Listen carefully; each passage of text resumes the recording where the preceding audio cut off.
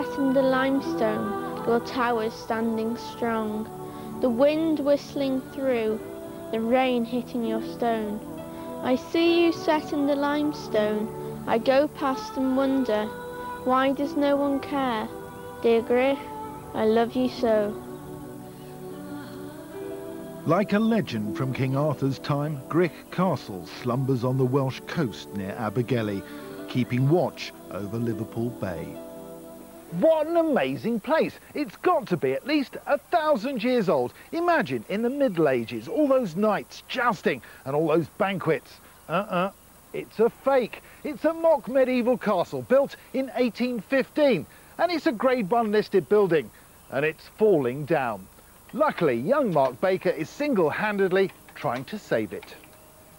I've always been interested in history, like I read lots of books on the Tudors and the Stuarts, and I just like going around country houses and like imagining how it was.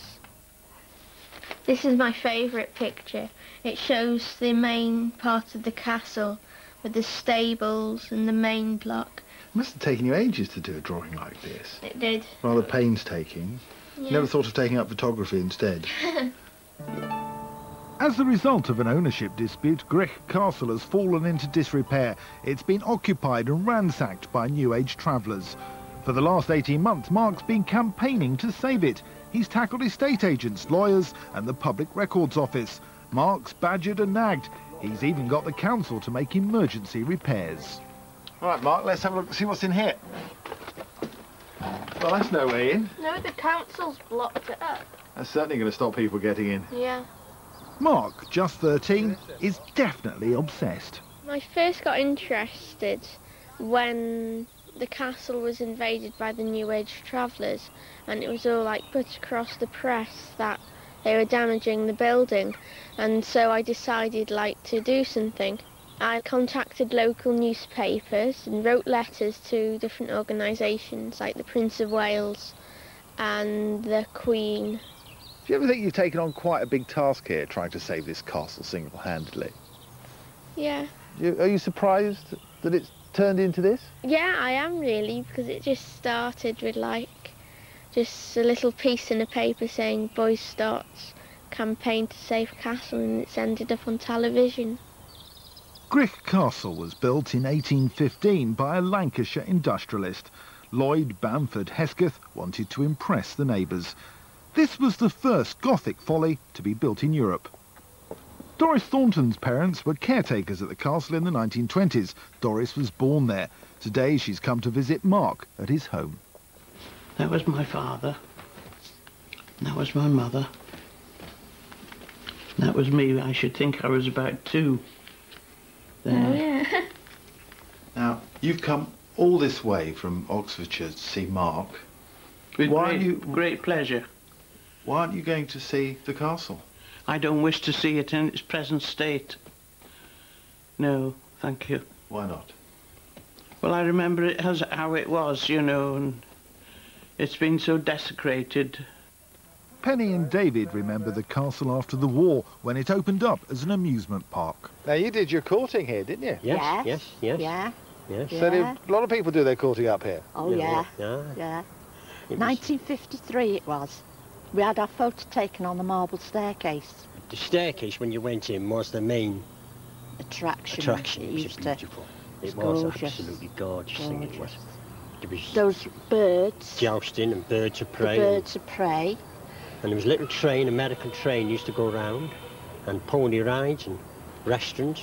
How busy was it then? Oh, packed. It was.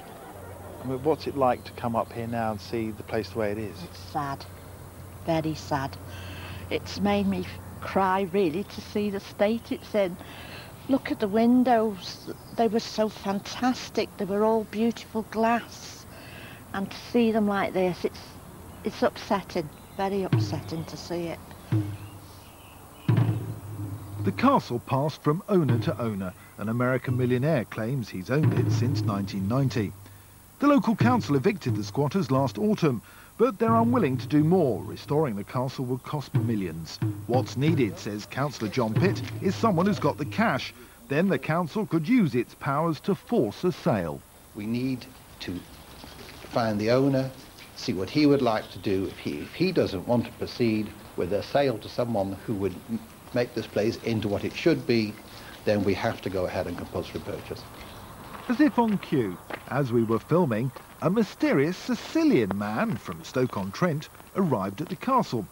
We thought he was the caretaker, but it turned out he was the owner's cousin. Mark had a few questions to ask. I've written to your cousin and I've invited him over to my house to see my project, and I wondered, do you think he'll come? He told me before the end of the month, so if when he come over, he only contact me. Yeah. Also, you can meet him. Yeah. Or at my house, or I'll let you know where we can go meet him. Okay. Yeah. Are you happy now? Yes. Okay. Countryfile has contacted the American owner and confirmed that he intends to sell the castle. If a suitable buyer can be found, then Gwrych Castle could be saved. I think it's fantastic. Something will happen now after 10 years. So you think this place will be restored to its former glory? If it gets sold. Are you looking forward to that day then? Yeah. Because then someone will own it who cares about it. Cares about it as much as you do? Yeah.